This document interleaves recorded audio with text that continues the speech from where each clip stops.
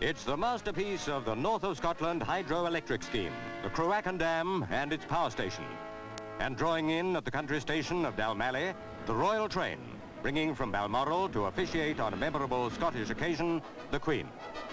Local VIPs, the chairman and other members of the Hydroelectric board were in the committee of welcome. And what a day for the school children. A holiday and so close to the Queen. Mist and a rainbow appeared as if to order, age-old Highland beauty. The dam itself asserted a modern note, a bastion halfway up the mountain. 1,300 feet above sea level, it impounds a head of water to power the turbines. 1,200 feet below where the Queen stood, the water is discharged into Loch Awe. And up again to the dam, it is pumped at night, when the reversible turbines function as pumps.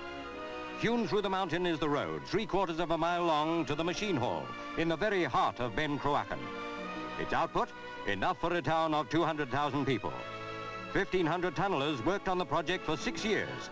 How well it merited royal inauguration. A pull of the lever, and the great machines were turning, generating power for the industrial lowlands.